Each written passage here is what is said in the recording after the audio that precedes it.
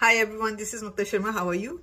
I'm doing good. So in this video, we will discuss what is the difference between user story and a function requirement. This is again one of the questions sent by you. So it depends on the software development model in which you are working. You know, right? There are different type of software models which we have, like waterfall model, V model, and agile development model, agile methodologies, which we call it as. So it depends on the model. Let's say you're working in a traditional software development model, say waterfall, right? So in that terms, from that perspective, you call it as a functional requirement. And when you work in agile model, agile software development model, or you follow agile methodologies, you call it as a user story.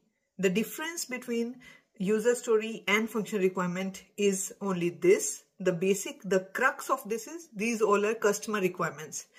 You get the customer requirements in form of a user story where you have acceptance criteria. You have to validate the acceptance criteria.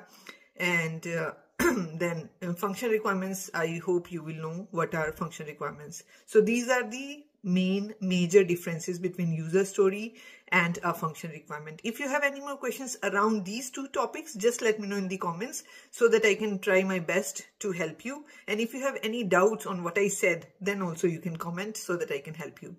And don't forget to hit the like button. I will see you in the next video. Bye.